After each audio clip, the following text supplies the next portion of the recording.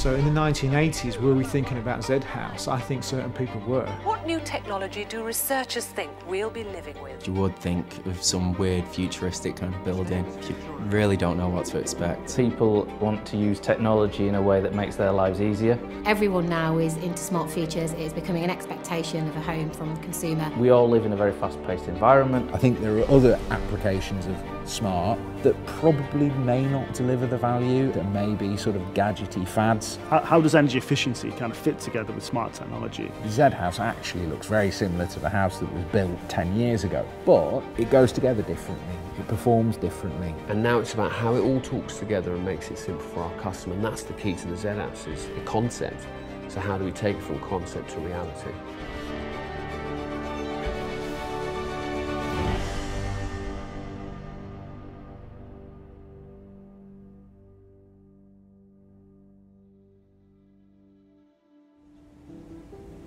As our homes get smarter, we need to maintain a consumer-first perspective. Sustainable living needs to get better, easier and cheaper for everyone.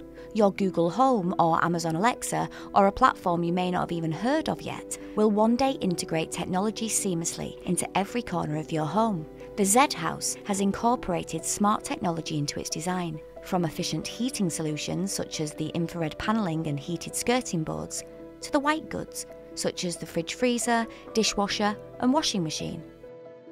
The home of the future is always one of these terms that's bandied about, and people think it's got robots and all that kind of stuff in it.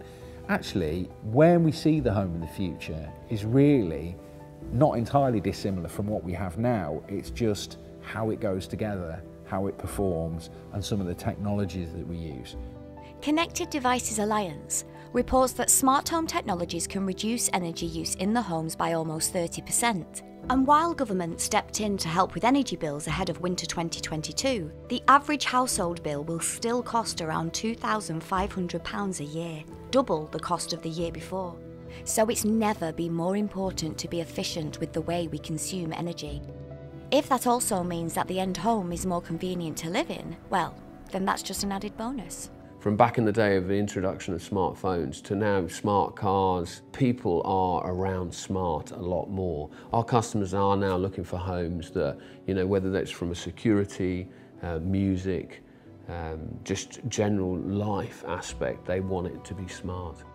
According to Statista, there'll be an estimated 75 million smart devices in households by the year 2025. Smart homes are here to stay, much in the same way as when the smartphone first hit the markets in 2007 with the iPhone. This means that for Zed House to be a true home of the future, smart tech had to be integrated into every aspect of the home. A lot of people sometimes make that the smart bit is having really high tech in. No, the smart bit is that it is so simple that our customers naturally are able to manage that home, and the technology does all the clever bit in the background.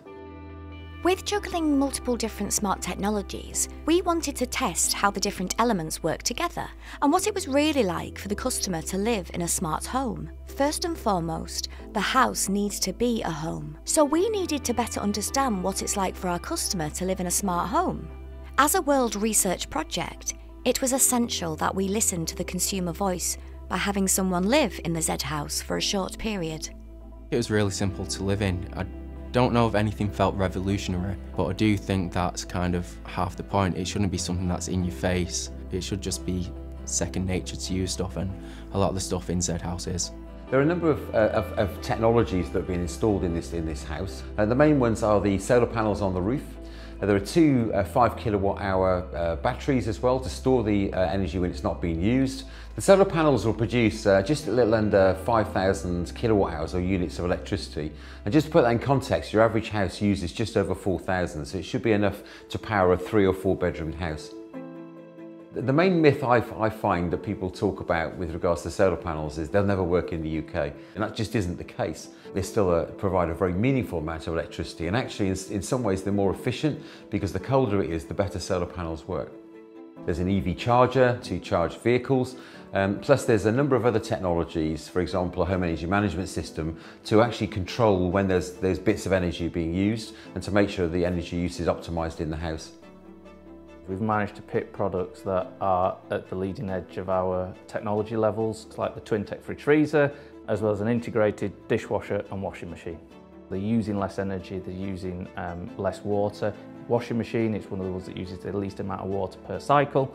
So we've brought in those really key technologies so that when people are using this property, they can really see a difference in the energy and water usage. There are several benefits to a smart home, but ultimately the main focus for consumers is whether it makes their life easier. A survey run by insurance providers Hippo asked consumers what the main benefits of smart home technology were. Convenience topped the list, with 46% stating it was the main driver. So when we think about smart homes, it has to be something that actually delivers value. So when we think about the domestic energy system, and we've got an electric vehicle, an air source heat pump, a battery, a solar panel, it's about driving value and getting the benefit out of all those different variables that are virtually impossible for a consumer to really kind of get a handle on. That's where smart works. You can just kind of input your daily living routine into these systems and it'll do it for you. So it's taking that burden off the homeowner to be energy efficient in the way they're using the different technologies. A lot of it's quite intuitive, so you can just walk in, say, turn on lights or setting routines up so you can have music come on or radio play and turn on your lights in the morning. Especially in the winter months where it's so cold outside, knowing that heat was so well retained, it's just so homogeneous throughout the house. Also, the smart technology within the home means you won't be unnecessarily using electronics within certain rooms, such as lighting. Zonal heating's a big thing, so you don't need to heat the dining room if you're not going in there. Ultimately, that'll reduce your energy bills, but also your carbon offset of the house. When discussing smart tech, there can sometimes be a concern surrounding how data is being used. When looking at the Zed House, however, its primary goal was to give people a better understanding of their energy usage in order to both lower their carbon footprint as well as living costs. The Eco Experts, an online advisory for all things carbon and energy saving, reported that currently at least 71% of people in the UK own at least 2 smart products, and that number is likely to rise. The data captured by those devices is key in understanding individual homeowners and then helping them. I mean, data is great because it's not there to really be the big brother. It's actually there to help you spend less, know where you're spending, how to use less. Actually, that data is highly secure because it's so critical.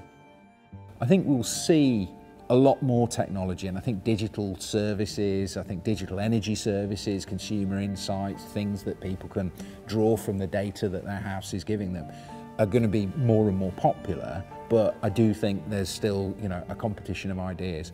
Fundamentally for the consumer, if it's not delivering value, it will not survive into the long term and will not find its way into lots and lots of homes. Is Zed House the home of the future? I'd say so. I think it's definitely the way housing needs to go. There's that much stuff that it can do and just make your life that bit easier. It's all these kind of low carbon solutions that I think's the way housing needs to go. What's great about the Zed House, and a big learning for us, was between the renewable technology and the batteries and the IT, those customers were able to live in a comfortable home but actually be saving energy and saving their bills. But that is where we need to get to, where customers get great homes, benefits in their energy bills, but actually the home works and is well engineered. Smart technology encourages a culture of innovation. Hey Google, play some music. With each new generation better than the last, helping us to live even more sustainable lives.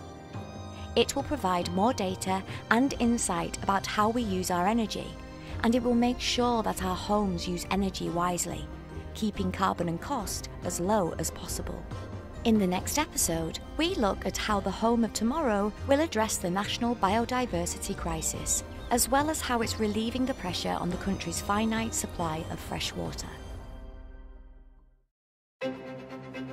We're going to see further declines of our unique biodiversity.